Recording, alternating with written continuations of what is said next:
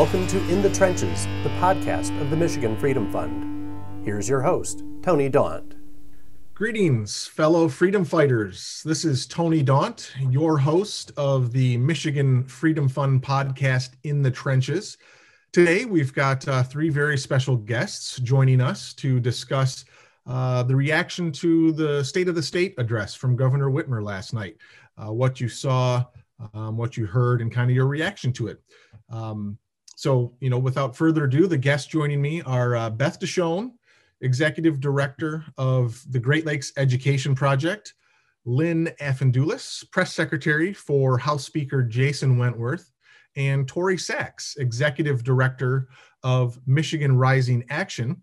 And these are three of the leading voices for conservative causes and policies in the state of Michigan. And so we welcome them and look forward to this discussion. And I guess just to kick things off, I'm curious, we'll start with you, Beth. One word reaction to what you saw and heard last night and why that word stands out. Frustration. Such a lack of taking charge on our children's education. Huge missed opportunities for her to really lead and talk about getting our kids back in classrooms. Okay, I think that's fair. I think quite a few folks felt that. What about you, Lynn? What was the one word that kind of stood out to you and why? Well, an obvious one to me is self-congratulatory. She tended to do quite a bit of patting herself on the back for a number of things that have occurred in the past, and whether or not she deserved some of those accolades. This is not the opportunity to look back. This is the opportunity to look forward. If you're a CEO, you establish a vision. You tell people what the vision is. You get people excited about your vision, and then you tell them how you're going to achieve that vision. And we heard none of that. Okay. Yeah, a lot of, you kind of alluded to it, a lot of focus on things that bipartisan pieces of legislation that she signed, but I think if those discerning will look back and realize she didn't have much to do with those pieces of legislation other than putting her signature to them. Correct. Well, Tori, what about you? What stood out to you? What one word kind of struck you as a good reaction? I think lacking. And you all have kind of referred to it, but her State of the State mentioned nothing about the science and data, the metrics that her and her health department are using to continue the shutdowns. I think a lot of people tuned in who are still being impacted by the shutdowns, hoping to hear some kind of explanation, and they got nothing. The other two things that were glaringly missing from my perspective was the fact that she didn't mention nursing homes, which has been and continues to be the number one location for coronavirus outbreaks in the state. And then also the fact that Michigan is now leading the country in unemployment job losses. We had more job losses in Michigan in December than any other state. And we now have an unemployment rate of 7.5%, which is the 11th highest in the country. Yeah, and those are excellent points, and like you just pointed out, those tuning in would not know that if that was the first time they had kind of tuned in to state politics over the last few months. And obviously politicians don't tend to highlight negative things that happen under their watch, but I think, as Lynn, you pointed out, the idea of vision, and I think we need to recognize what the problems are before we can address them. And, that it really does strike me, as you mentioned, Tori, the issue of the lack of the data and the metrics. I happen to be reading one of the newspapers, I think it may have been the Detroit News, one of their write-ups about the governor's reaction to what the legislature did yesterday, with the Senate rejecting some of her nominees and the House kind of making their stand related to the recovery package and asking, basically pleading with the governor to work with them. They've been duly elected. Their voice needs to be heard. And in that story, they asked the governor, well, why aren't you releasing kind of the specific metrics that go with this? And kind of the laughable response was, well, those numbers lack context. And, what does that say to you in terms of the governor's mindset of the people of the state of Michigan in the legislature. For me, it says she doesn't trust people to make wise decisions on their own, that she needs to be the hammer that keeps them all locked down. I'm curious what each of you think of that, and what that type of mindset says to the people of Michigan. Yeah, Tony, I that was the thing that stood out to me from that response. She first of all said it doesn't have context. And then she said, because some of these numbers might be about a new variant. And so we need context around that new variant. And I thought, oh, of course, this is the road we're going to go down now. If as we take care of COVID, the new variant is going to become the new concern. And so it says to me that she doesn't believe that she has smart partners in the legislature, that we're not discerning, and not just in the legislature, but in Michigan in general. And I find that exceedingly concerning, because to me, that is not the MO of a confident chief executive. A confident chief executive works with, understands the wealth of knowledge and the wealth of experience around him or her, and utilizes that and works with it and off of it. And instead, we're getting the opposite. I found that a troubling message from her. Yeah, I same here, and I'm glad you point to the issue of chief executives, and they're the good ones. They work with the folks around them. They know that they've got good people around them and below them, and in cases above them, that they need to gather all the information and all the perspectives at hand and make those decisions. And we just haven't seen that. And you also alluded to the issue of kind of the goalposts continuously being moved. And I think, Beth, I think that fits quite a bit with the issue of education in this state, and how there always seems to be a new thing that is creating a reason not to get back in the classroom. And I'm curious what you take from that type of message from the governor. And do we really think that this March 1 deadline, I think it is from the Biden administration, do we really think, given the experience thus far, that's actually going to happen in this state? Well, absolutely not, because the governor created it as sort of a soft recommendation. I mean, what we needed to hear from her, what parents and families tuned in last night to hear, just like Tori alluded to, the employees wanting to hear, was strength and leadership from our chief executive. We wanted to know that it was an absolute priority to get our kids safely back into classrooms. All of the science and data, the CDC, the American Academy of Pediatricians, countries around the world, states in this country are all doing it very safely and effectively, and showing that kids are not transmitting the virus, and the adults in those buildings are safe too. So I think it's just a continuation of what we see in the education field from a bureaucracy that believes that they know better, and is constantly working to hide the data and not be transparent with families. It gets right to the point of, like you mentioned, the bureaucracy and this unfortunate and tragic idea that the education system exists to the benefit and for the benefit of the adults and the administrators and all the various interest groups, and oftentimes kids, and their learning and their progress is the last thing that's thought about. And, hopefully you've been doing a fantastic job pointing those things out, and we applaud you, and I know our listeners applaud you. And I would encourage those listening to push your legislator, to push your superintendent, to push your school board, to make them address these items, get the kids back in the classroom, think about the kids first, and let them know we can do this safely. And it's been done, as Beth said, throughout other countries. And so, it just kind of, it seems like every piece we talk about is, disappointment related to how things have gone over the last year. The governor made a big show. I think I lost track of counting. She must have used the word bipartisan at least a dozen times, and pointed out all the things that she signed.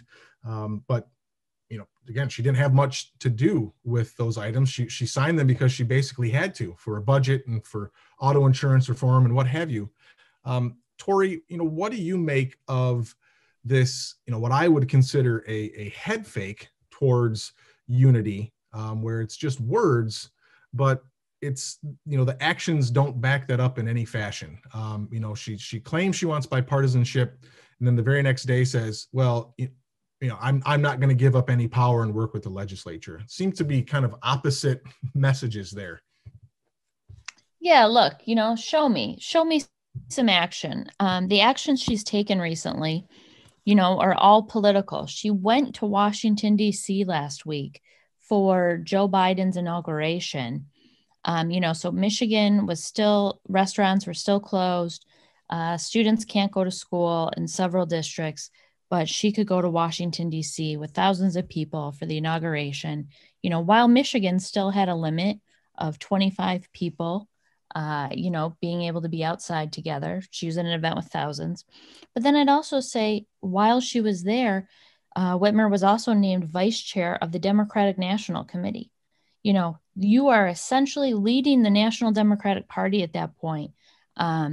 She's been using Joe Biden's talking points in every single speech that she's given lately, all of her press conferences. She did it again last night in the State of the State. That doesn't speak bipartisan, that doesn't speak unity, that speaks national political party. And that's just the actions that we're seeing.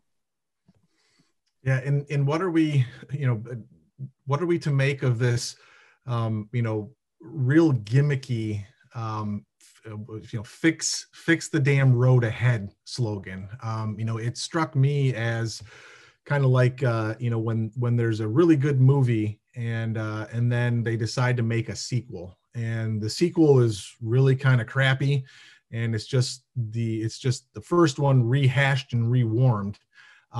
Not to mention, she still hasn't fixed the damn roads she promised to fix 2 damn months ago. Exactly. So what are we to make of that? Lynn, from the speaker's perspective and the legislature's perspective, how do you address and counter someone who, is so focused on politics and is so focused on slogans and not necessarily on governing and working together? It's frustrating because it's a tactic that can work, right? I mean, you get a good slogan out there and people use it and they repeat it and they use it, but it does at some point sound trite and tired, and I think that's what happened last night, frankly, because a lot of what she talked about was a rehash of things that had already happened, or things that we have already discussed, or things that we had already passed or not passed, and talking about fixing the damn roads, and then saying she had a plan that didn't involve going to the pump. And I thought, I do recall a 45-cent gas station conversation, but we rewrite history on a fairly regular basis, and that can be frustrating. And so what it is incumbent upon all of us in the legislature and staff and everybody to just continue to, play this, sing the same song, be singing from the same hymn book, talking about the important messages, making sure that we just get the messages out there. And it is important and fortunate that we have leadership that is ready, willing, and able to be candid with our messaging. And I'm finding that quite refreshing. Not that we haven't been in the past. There just seems to be a kind of a renewed spirit for not taking it on the chin, and making sure that those strong messages that we need to get out are getting out there. That is, the speaker is committed to that, to making sure that the truth is out there. Well, and we've all kind of pointed out some of the things that we find fault with, and that I think the governor fell down on last night. The things that weren't mentioned. Tori, you mentioned a few related to nursing homes and the unemployment rate, and Beth, the issue of lack of any kind of direction on schools and how to get make that a priority. What are you looking for? Beth, we'll start with you. What are you looking for from the legislature to kind of try and take back what is theirs, this power, and what should they be doing in your mind to put the governor on the spot on these issues that she seems so intent on ignoring, and then taking credit for when something happens. Well, I think we're already starting to see that, Tony, and, super excited about the House package and the COVID relief package and what Representative Albert and the other bill sponsors did yesterday, specifically the two education bills that are going to empower families with a reimbursement for summer school expenses, so that that recognition that families are bearing a financial burden to keep their children educated when the system has failed them in many instances is absolutely spot on. So kudos to our House Republicans for doing that. And I think we're going to continue to see conversations about accountability and assessments and what we need to do as a state to meet our children where they're at and recognize what, if any, learning loss has occurred, and what do we do to ensure that interventions are put in place to recoup that. So I think you'll see and hear that drumbeat, hopefully, from our policy committees, and a continuation of a recognition that families are in control of their children's education is going to be key as well. And Tori, I think you and I have had discussions, just kind of among us at times about, the legislature. They are in a tough spot. They've been boxed out by this governor, and I think unfortunately, in many instances, a media, is certainly national media, that is happy to give her the benefit of the doubt at every turn. But the legislature, they have things at their disposal they can do. Looking for them to maybe put some more things on the governor's desk and make her sign them or veto them. And I think there's a lot of good policy out there that can be presented to the public and that the public will support. What are some of those things you would like to see them put on the governor's desk, Tori? Late last year, we'll remember Whitmer vetoed a bill that would limit the public health orders and repeal the governor's emergency powers. I think as more people start to get engaged of how the orders are now impacting them, I think that's something, to consider. It's interesting to me that watching, you and I follow this closely, but watching it through the pandemic, if you weren't personally really affected by Whitmer shutdown orders at the beginning, you didn't, you were paying attention to other things, you're taking care of your family. But now as these orders continue to impact more people, I think the majority of people are starting to ask themselves, why are these orders happening? And what is it going to take to get these orders repealed? And the fact that they're not getting any information, we saw Democrat Mark Hackel from Macomb County call on this months ago.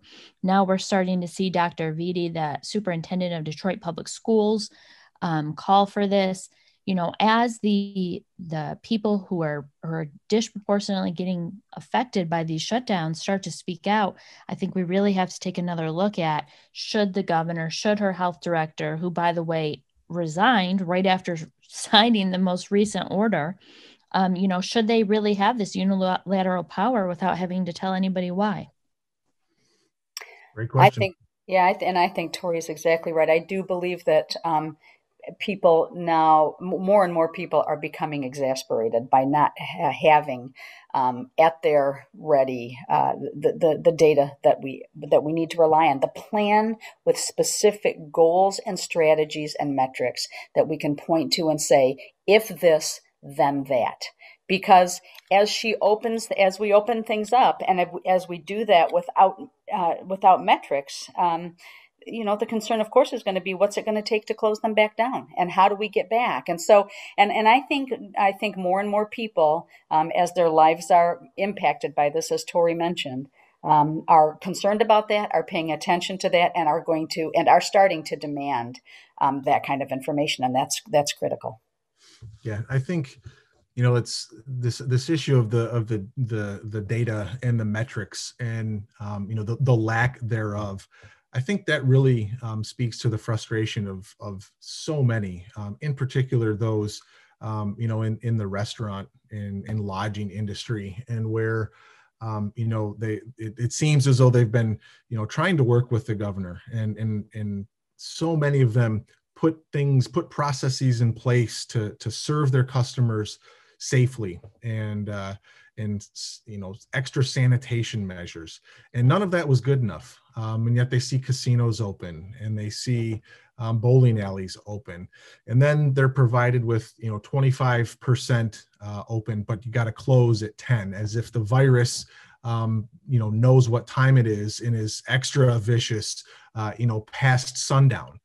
It's that type of stuff that speaks to, in my mind, the fact that there really aren't any real data or metrics driving these. It's basically, what can we get away with, so that when re-election comes around, we can say, well, these actions we took led to X, Y, and Z. And it's all seems very cynical, and perhaps I'm being cynical thinking of it that way, but I just find it hard to believe, especially when you look around the country, and state of California, for instance, where one of those additional states like Michigan with extremely strict shutdown measures, and very little has changed over the last month, but all of a sudden Governor Gavin Newsom decides, well, it's time to open back up, and we're just supposed to think it has nothing to do with the gaining momentum of a recall proposal out there. I think it's those types of things that undermine faith in government, that groups like us are trying to reinstate. We want healthy government. We want a healthy give and take. How do we work towards that? Lynn, how do you guys in the legislature restore some of that trust with a governor who vetoed an extension of unemployment benefits, and then basically claimed that it was, that you were lying, that the legislature was lying, when in fact they were the ones who were wrong, and then they had to come back and eat their words a few days later? What does that say about the ability to work with them moving forward this year? And when you're saying restoring trust, you mean to restore trust between the legislature and the governor's office? Yes, exactly. I mean that's tricky. You have to have willing partners on both sides. And you have to all be able, you have to be strong enough in yourselves and your positions to know that you can give and take to make things happen. But there has to be a willingness on both sides of that. There has to be a transparency and accountability in government that we're not seeing right now, and that we haven't seen for a while. And I think, with those tools and those things in place, it becomes easier to trust each other if there is accountability, and if we do have transparency. And those are going to be key, and they are priorities of this legislature and the speaker. So I'm pleased about that. Yeah, awesome. Now, we've talked about the state of the state. We've talked about some of the things that we'd like to see the legislature do, to take their message to the people. Any thoughts from this group on maybe some more creative ideas on ways to go around or above the governor and on kind of the traditional media outlets, ways that that conservatives can take their message directly to the people, with what we stand for and what we're doing to make their lives better. Anything that maybe the folks just aren't thinking about that would do well for maybe Lynn to take back to the speaker? I mean, I think what the oversight committees in both the House and the Senate are doing has been great. This morning they had folks in from the MHSAA and others who want to let the kids play, who aren't. But then I'd also say what the the engagement level from the coaches, the superintendents, the players themselves, tweeting hashtag let them play or hashtag let us play is really taken over Twitter to an extent that, to see this many people who are not traditionally engaged in a legislative or political process trying to make their voice heard to the governor. And a lot of these, 16, 17, 18-year-old kids are really doing that. And I think those are the types of things that we have to help promote, the people who are really being impacted by this. And Beth, from a schooling standpoint, you're oftentimes a lone voice in the wilderness about these issues. What do you have to say regarding, the fact that, and I'm not discounting the importance of this, obviously, but, the fact that it's the athletics that are really getting people riled up, and yet we've had a year of lost learning. How do you reconcile the fact that that's what's working, but the real issue is our kids aren't learning right now?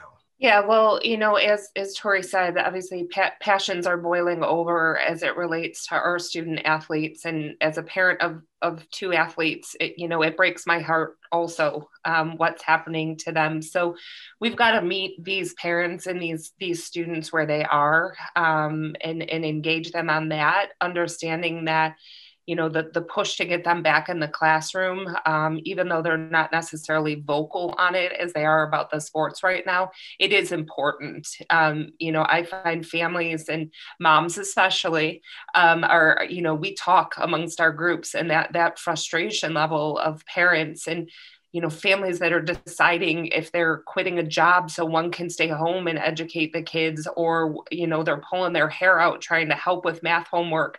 Or a math assignment while they're cooking dinner, or they're not able to be there to support their students because they are required to go to work to put food on the table. These are not decisions families should need to be facing. So really continuing that call to get kids back in classrooms and get them into school as an option, and allow that remote learning to continue for families that have embraced it and can deal with it. That's really going to be the first step we can take. Yeah, just real quick, want to jump on that. The Detroit superintendent made a good point when he said that, a large percentage of Detroit parents and teachers still fear, returning to in-person learning, and the kind of messaging from Whitmer saying that sports isn't safe, but yet they're expected to send their kids back and go back to teaching, gym class, things like that, is not helpful. In getting kids and parents ready to go back to school in person. And my last point I want to make is that the families who have the funds to take their kids to play sports in Ohio, in Indiana, in Wisconsin, all these states that are open, those families are already doing that. The kids who can afford to leave the state to go play, in hopes of a college scholarship, they've been doing that for weeks, if not months now. And that's only growing. That the people who are hurt here disproportionately are the kids that can't afford to do that, and the families that can't afford to travel out of state to play. And those are the same people who can't afford to send their kids to in-person learning at the private schools that are open right now and have been for the entire pandemic. So I think these, Gretchen Whitmer likes to talk about equity. She likes to talk about helping people who are disproportionately affected. Her orders are disproportionately affecting people who need these services from the government. I mean, school, we're talking about school. Those are the people who are getting impacted by this all the most. Tough to argue with that. I feel like we should end there, because that's a strong message. And I'm considering a draft Tori Sachs for governor based on that message right there. So I don't know what you've got planned over the next couple of years, but keep your options open, Tori. Yeah, 4 little kids. I might have to educate them at home, Tony. Well, I appreciate the time from each of you and the work that you do for the state of Michigan for conservative causes, and for getting government, working to get government out of the way and allow people to thrive, individual liberty, and in making decisions that are best for them. And I look forward to additional conversations with each of you moving forward, and hopefully be chatting with you soon. Thank you so much. Thank you. Thanks, Tony. Great to be with you, Beth and Lynn. Thank you. Thank you for joining us in the trenches. To learn more about the Michigan Freedom Fund, please visit our website at www.michiganfreedomfund.com and sign up for our weekly email, The Frontlines of Freedom. In the Trenches is available on Anchor, Spotify, Apple Podcasts, Google Podcasts, Radio Public, and SoundCloud. If you enjoy this podcast, please tell your friends. Thank you for listening.